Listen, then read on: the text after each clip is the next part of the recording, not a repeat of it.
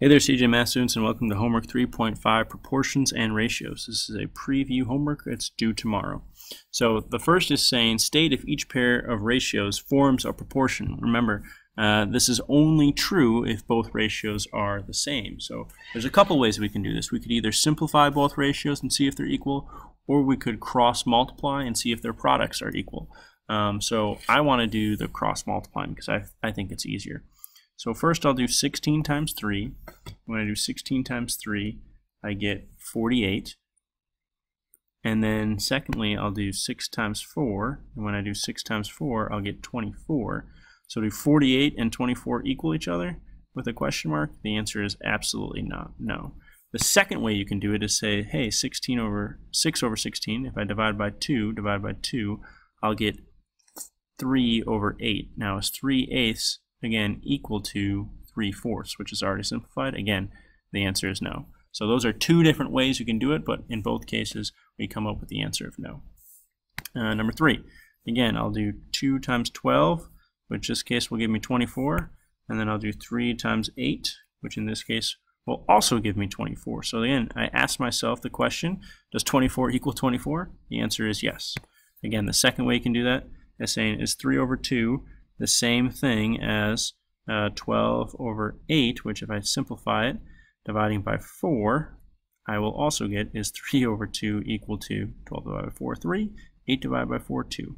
So are they equal to? Yes. Yes, they are. So that is why number 3 is proportional, but number 1 was not proportional. I would pause right now and try and do both methods for 2 and 4. Right? On 5 through 8, all we're doing is solving the proportion. So basically, we're going to do exactly what we did last time, but solve for the missing variable. So p times 2 is 2p, and then 4 times 6 is equal to 24. So now you've set this equation up where you go ahead and just divide both sides by 2. Whatever number is attached to the variable, that's what you divide by. 2 divided by 2 is 1, and 1 times p, or 1 times anything, is that thing. So 1 times p is just p. And 24 divided by 2 is 12.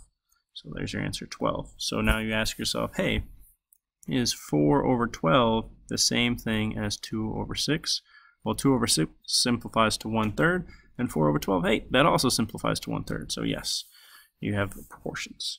And this one you'll do 6 times 10, which is 60, and 5 times x, which is 5x. So I always like to write the variable first on the left-hand side. So 5x equals 60. You could easily do 60 equals 5x. It doesn't matter. You'll get the same answer. But here, again, whatever number is attached to the variable, you divide by. So here I'm going to divide by 5. And basically we're saying what number times 5 is equal to 60. So that's also the same thing as 60 divided by 5. That's the same question, right? So when I cross those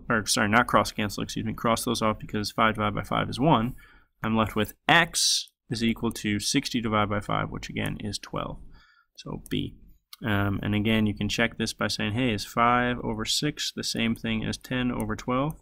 Well, 5, 6 is simplified, and 10 and 12, I divide them both by 2, I would also get 5, 6. So yes. Again, I would pause on this section right now and try and do 6 and 8 with the similar method that I've done and showing all the work that I've shown.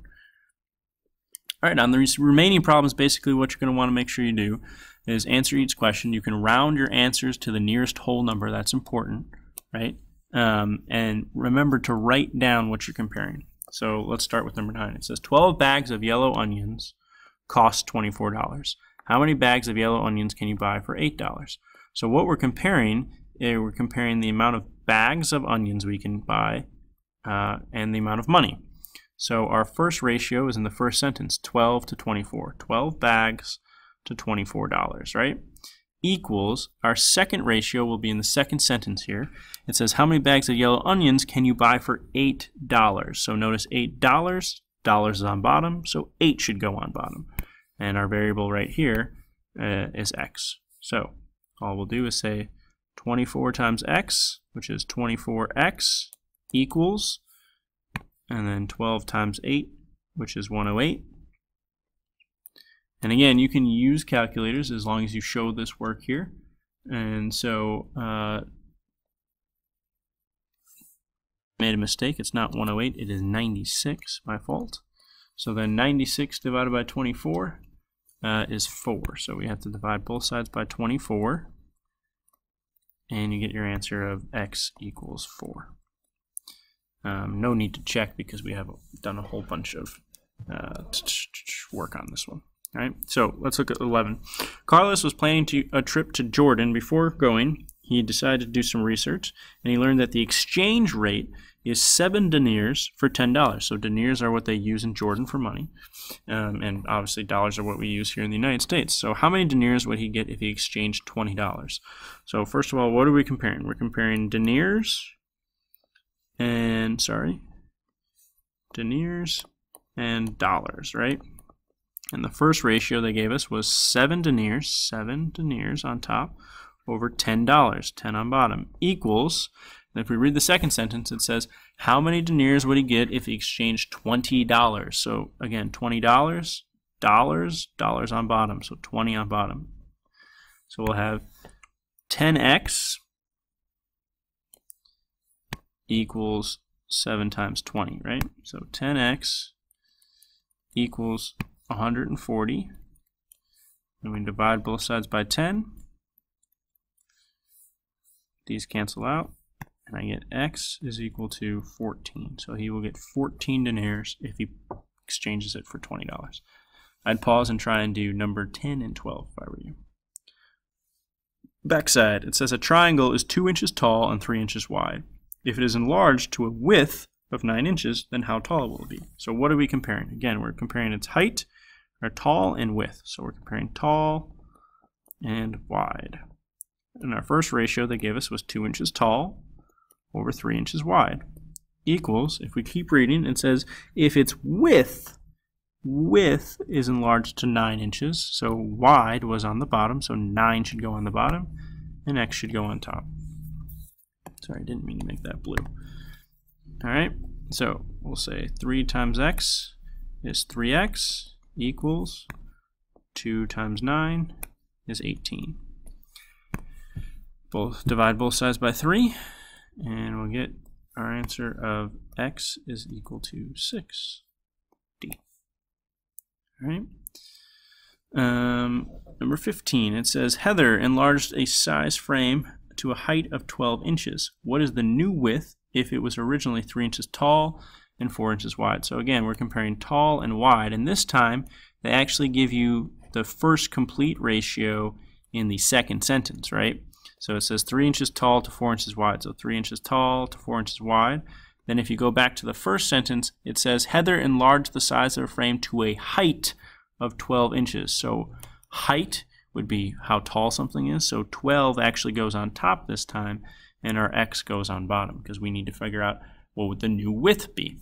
So we're going to go ahead and say 12 times 4 and 3 times x.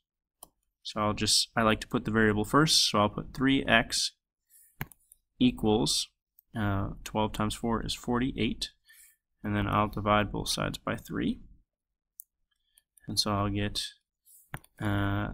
x is equal to 16 inches. So B. All right. Number 17. If an 8-foot tall baby giraffe casts a 12-foot long shadow, then how tall is a petrified stump that casts a 6-foot shadow? So again, we're doing something how tall it is, and then how long the shadow is. So tall and shadow. And the first ratio they gave us was something was 8 feet tall, and it was a 12-foot shadow. Then how tall is a petrified stump that casts a 6-foot shadow? So again, in the second one, they said 6-foot shadow. 6-foot shadow, shadow's on bottom, 6 should go on bottom, x should go on top.